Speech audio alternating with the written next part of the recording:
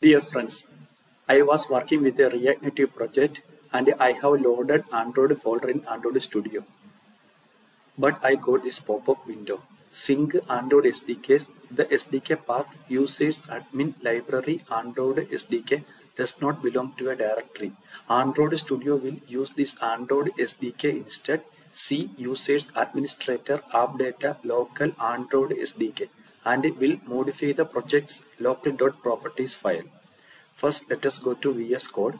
Here, under Android folder, we have local.properties file.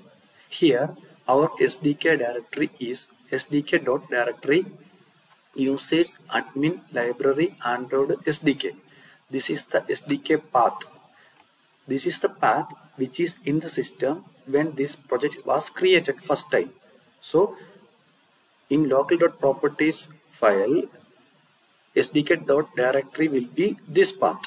But I copy that entire source code, project source code, and paste in my system, and I try to open the project in my system. But in my system, the SDK path is not at this location. It will be in this location. See users administrator AppData local Android SDK.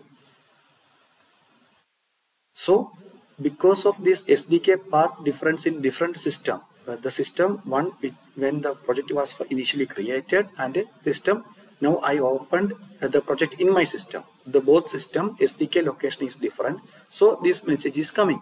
But Android Studio automatically will detect this difference and will ask to give a confirmation. By clicking this OK, Android Studio will change this local.properties file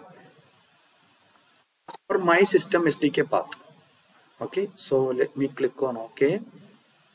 Let us go to local.properties file. Look at here, it is changed. Now that problem will be solved. Thank you.